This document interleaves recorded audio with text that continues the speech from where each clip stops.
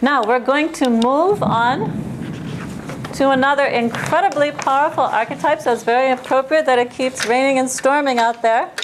In fact, he's called the dark god, Karuppaswamy. He comes like a storm, literally. I was just reading last night again. He comes like a storm in order to wash away all the troubles in your life.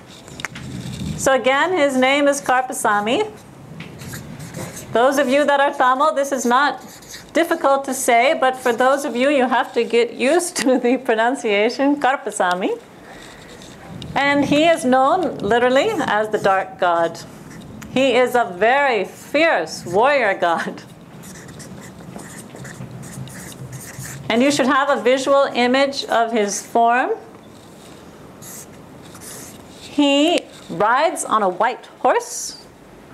He's very fierce. He has a big mustache, many ornaments on his body, and he always carries a sword, which is a drawn-out sword.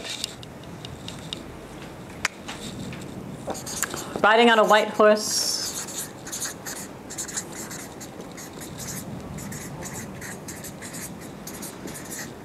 With the sword. He's actually a village deity. Those of you that actually go back to India, you may have seen Karuppaswamy at the outskirts of the village. He's also in Malaysia, right? Are some of you from Malaysia originally? You've seen, Karuppaswamy is there, right? You have many Karuppaswamys in Malaysia. Karuppaswamy is in Sri Lanka. So Karuppaswamy has been around for a long time, but a lesser known god. He's known as a village god. And the villagers all believe that he is the one that is going to protect them. He's a great protector and a great guardian.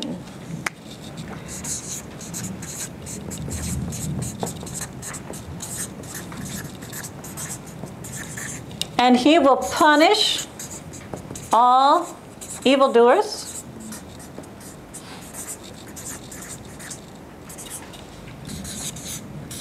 His predominant trait is that he will bring about justice.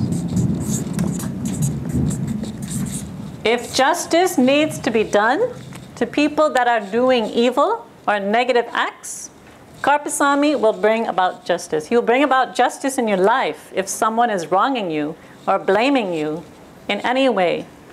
He will bring about justice. He's a totally righteous God. So he's completely righteous. He upholds Dharma.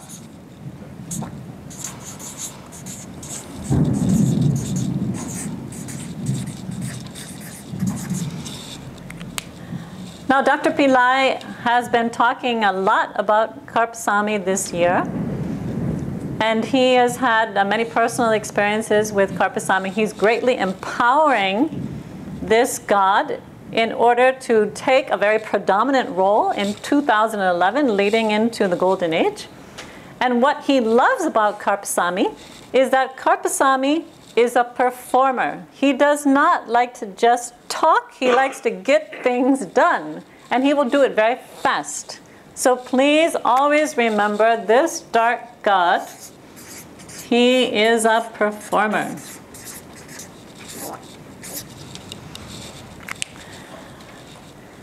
So when you call upon Karuppaswamy, Karuppaswamy likes you to ask him to do things for you, specific deeds for you.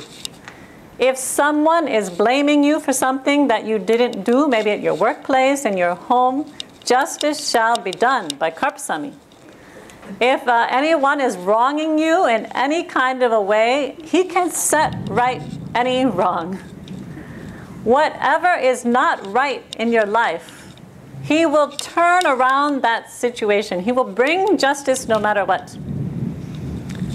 So you need to actually ask him. In fact, Dr. Pillai has expressed that Karuppaswamy gets irritated if people don't ask him. He wants to be asked. You must demand, Karuppaswamy, you know that in this situation, this person is wronging me. Justice shall be done. Let justice be done. You're not asking him to harm that person. You're asking, let justice be done. You are the righteous one. You know what is right. Let me be righteous like you are righteous.